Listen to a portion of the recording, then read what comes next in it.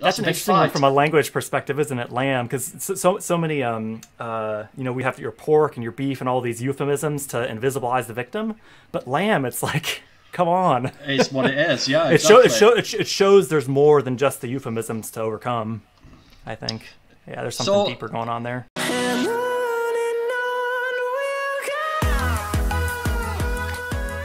Hey fellow animal respecters, welcome to another video. For those of you who may have missed it, I recently did a live stream with Dan Shepard, who some of you may know from the TV series Veganville. The reason that I'm vegan now, I started thinking about health, then it's the environment, and then it's the animals. It was our first one-on-one live stream together, and before we knew it, we'd been chatting for over 2 hours. Along with exploring animal rights topics, part of the goal of the live stream was to try to figure out who I am. I'm not even sure I know who I am. Wait, if I don't know who I am, do I even exist? We covered loads of crucial topics, everything from effective animal advocacy to navigating conflicting ideas within the movement. To help some of these important ideas from being potentially lost in a longer video, I'm going to be carving out what I think were the key parts and releasing them in a series of shorter, hopefully more digestible videos. I carved out the video in a vegan way, that is, not where someone was bred, used, or murdered. Be sure to watch till the end for some hilarious bloopers. A massive thank you to Dan for having me on his channel. If you haven't already, be sure to check him out at Vegan Grandad and subscribe to his YouTube channel so that you can follow the inspiring animal advocacy work that he does. While you're over on Dan's channel, you may also want to watch our full chat so you can hear the context surrounding these points, as this video will be a rapid-fire highlight reel. With that, let's get into it. Yeah, I think for my own outreach, I know I've recently updated, well, maybe 6 months or a year ago, updated to include dogs as well as other species who aren't typically focused on. Because here in Brighton, we have a lot of, dog racetracks.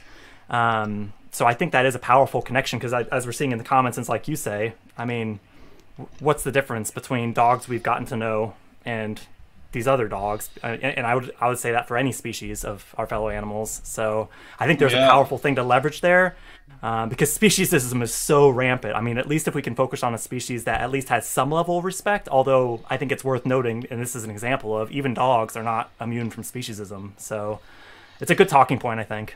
It is, and it's a good way in, because, I mean, we can all now talk to people and say, what do you think of this? They're breeding beagles to dog lovers and breeding beagles. And then we can go, whoa, what about the other animals that are getting abused? What do you think about, it's a really good way in. It was interesting also, I saw in one of the, it looks like maybe a demonstration that was happening about it, the language death camp, because obviously that's been a big discussion in the movement, hasn't it? Whether or not the animal Holocaust language is the efficacy of it basically for our advocacy. And that is, the death camp language I just find quite interesting, because that's obviously language that would be used for humans as well. And maybe that's an interesting middle ground where actually it doesn't kind of have the same triggering effect, which, I think we should use it anyway, mindfully. But I just found that that jumped out at me. yeah, death camp here. I mean, that is just a description of what it is. I mean, it is funny how we sort of conflate things, but yeah, it is a death camp. It is a death camp. That's what they're being bred to be killed.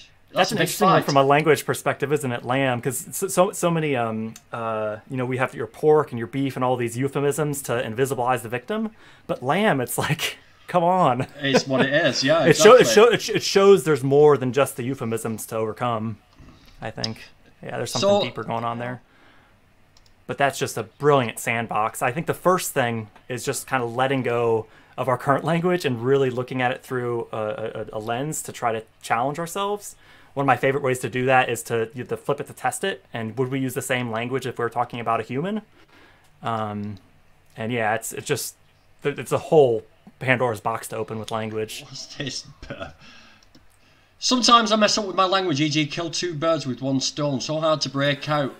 But I'm working on it. That's a great example. Yeah. Because we don't want to be subtly sending the message that we're killing birds, do we? Especially as animal advocates. It's not that obvious, because it's so ingrained. Just this morning, I had to stop myself from saying I was a bit antsy about something. And it's like, you know, I've got nothing against ants, you know, that they're just, you know.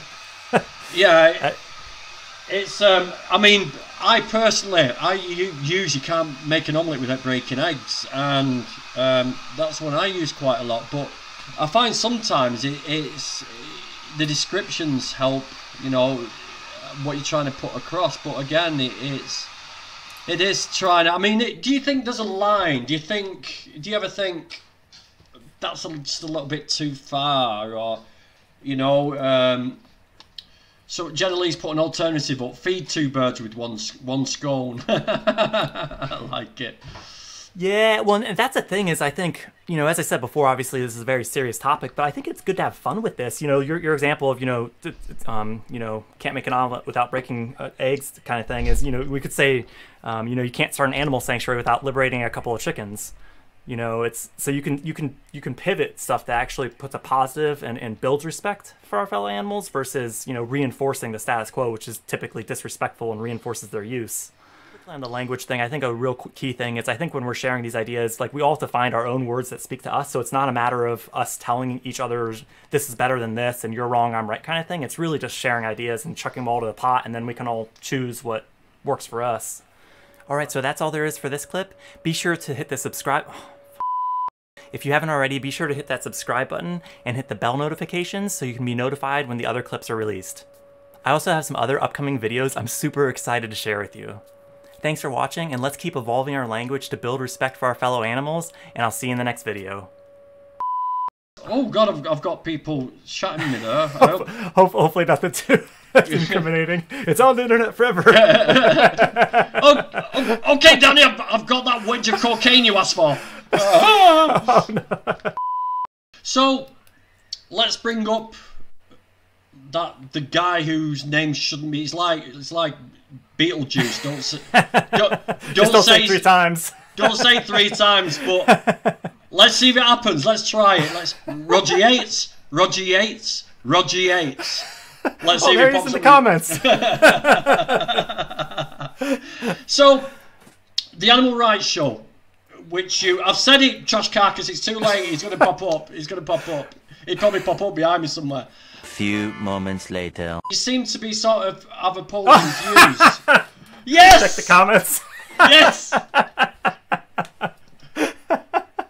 He couldn't resist. His ego is way too big. Right, if anybody's any of my moderators on, please mute Roger Yates for 300 seconds, please. Oh, that's classic. He's behind you.